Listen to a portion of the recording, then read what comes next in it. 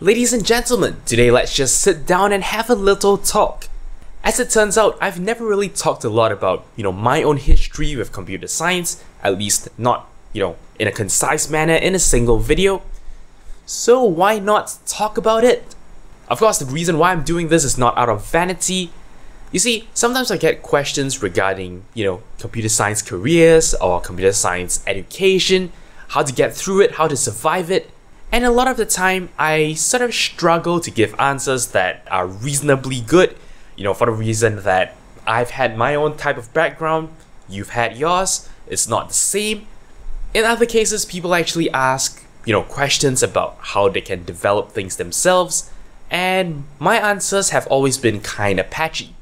Having been self-taught for a very long time, I thought, well, I can actually sort of share my experiences on self-learning when it comes to computer science. Hopefully that gives you some kind of a reference point. Honestly, I don't know how useful this video is going to be for you. This is just going to be me sitting down and telling you a story. So yeah, with that said, let us jump right in. You're watching another Random Wednesday episode on 0612 TV. Hello and welcome back to another Random Wednesday episode. Now, this episode is going to be story time. I don't know how useful this is going to be for you, so yeah, hopefully you know that going in. Anyway, let's begin. My personal experience with computers went back a very long way. There was a computer in the house ever since I was like a toddler, and I was told that I was actually playing with the computer from a very young age. So that is point number one. Interest was built up from a very long time ago, and I'm sure that plays a very huge part in where I am today. Fast forward a few years, when I was about 9 or 10, my dad was actually sent, by his workplace to a course, and one part of the course actually includes some materials on programming. So he brought that stuff home, he put it down on the table, and well, I went through that stuff. For whatever reason, the programming part jumped out at me, so I decided to give it a try and see what things are like. So this is actually learning point number 2, because this is where an interest actually was translated into, actively pursuing that interest. And the whole point about being good at programming is having lots of practice. It's about tackling different problems and sort of just letting things in your mind click. Having developed that interest early on in my life, I sort of had that curiosity to want to find out more and to try and build programs that did things. So yeah, that was actually when I started to get a lot of my practice. By tackling problems that arose entirely out of my own interest, I sort of learned in a very comfortable, exploratory manner, and I'm sure that helped a lot in sort of shaping my basic thinking skills when it comes to programming.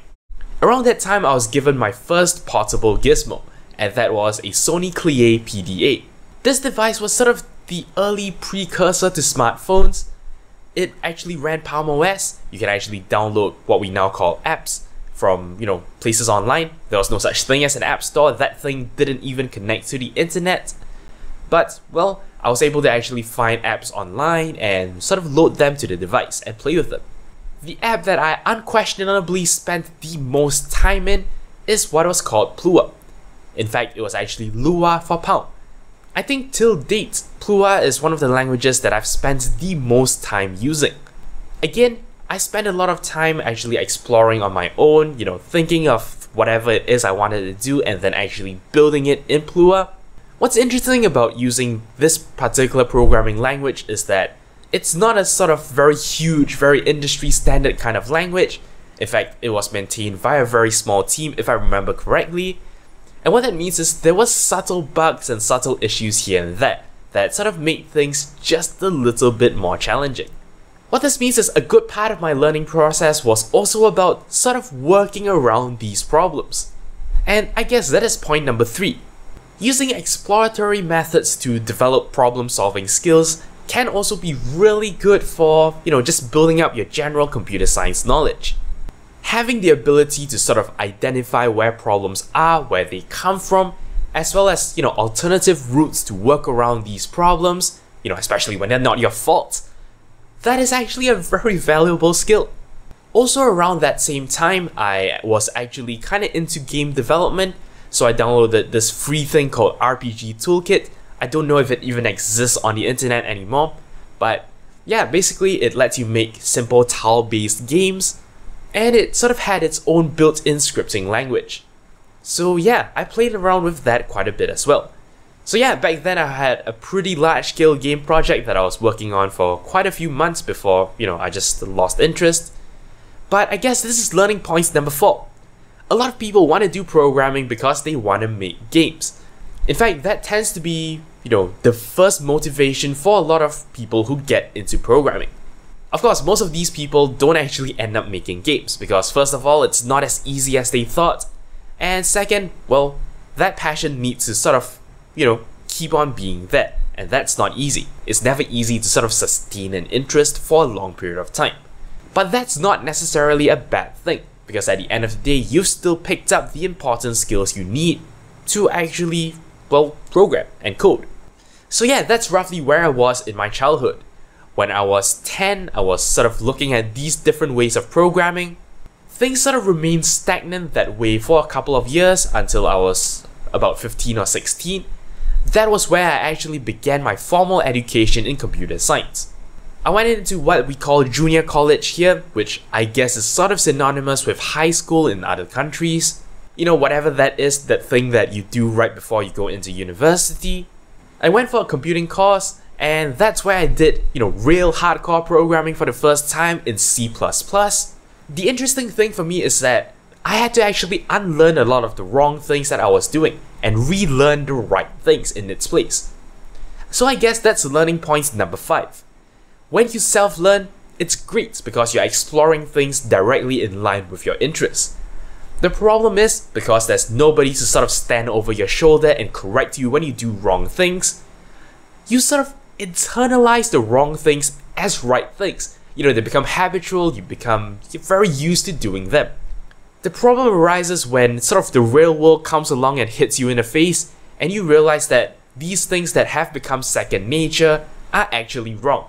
It actually takes more effort to unlearn that wrong thing and relearn the right thing. So that is actually one disadvantage of self-learning. Of course, that's not anywhere as bad as it sounds.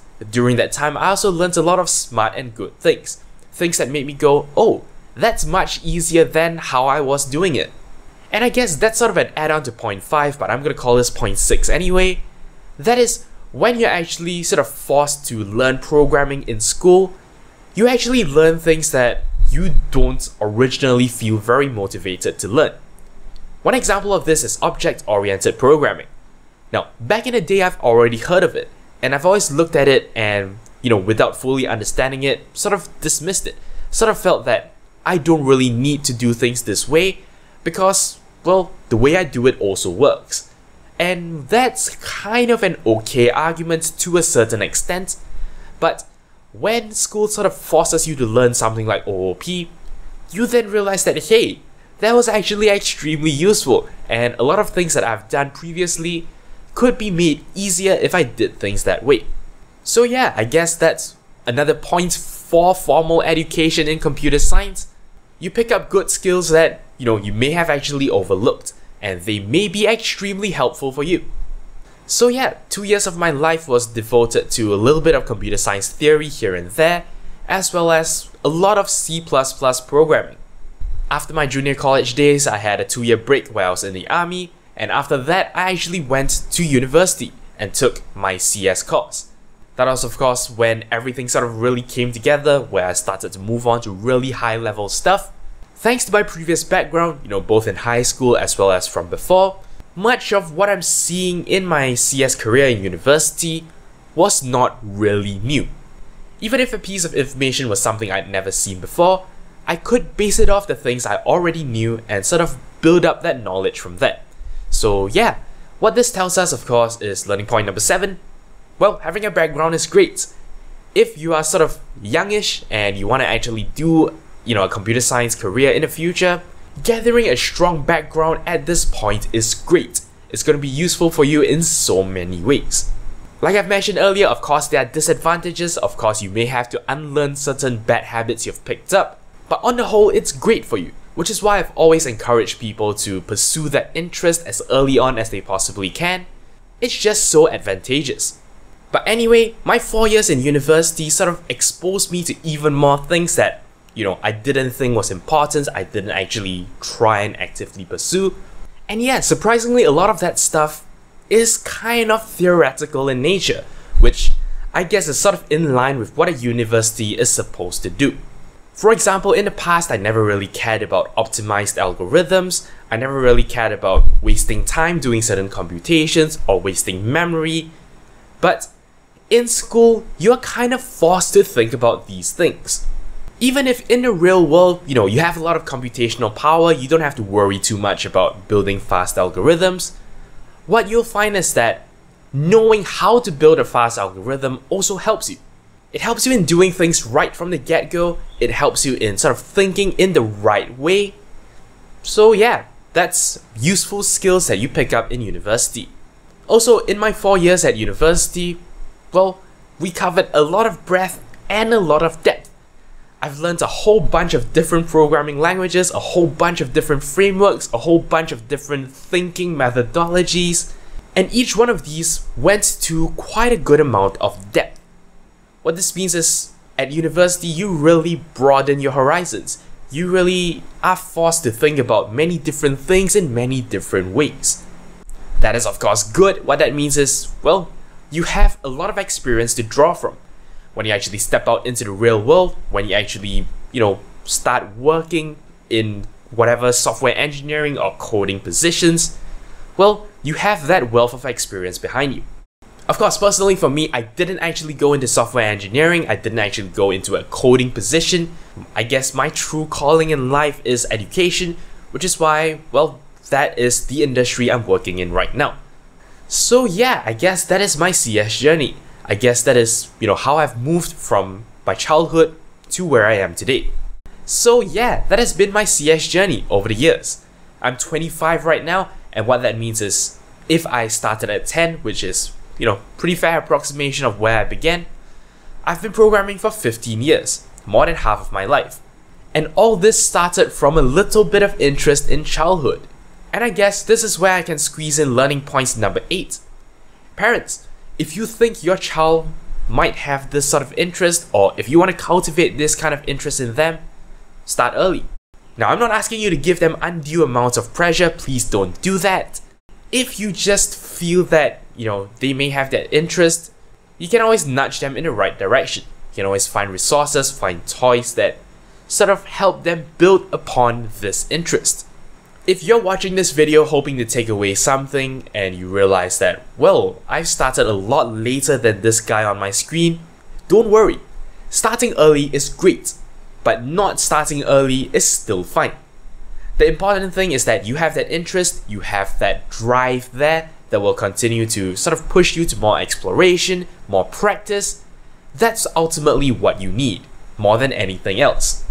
So yeah, I guess I've rambled long enough now, so let's wrap this up. Thank you very much for watching. Hopefully this story is at least a little inspirational, a little educational to you. But yeah, that's it. Thank you very much for watching, and until next time, you're watching 0612 TV. Thank you very much for watching. If you like my work and are feeling generous, you can shoot me a one-time donation on PayPal or sign up for a recurring one on Patreon. Of course, you can simply like, comment, and subscribe. You know the deal. For more videos, links to my channel and a related playlist are on screen. Thank you for your support.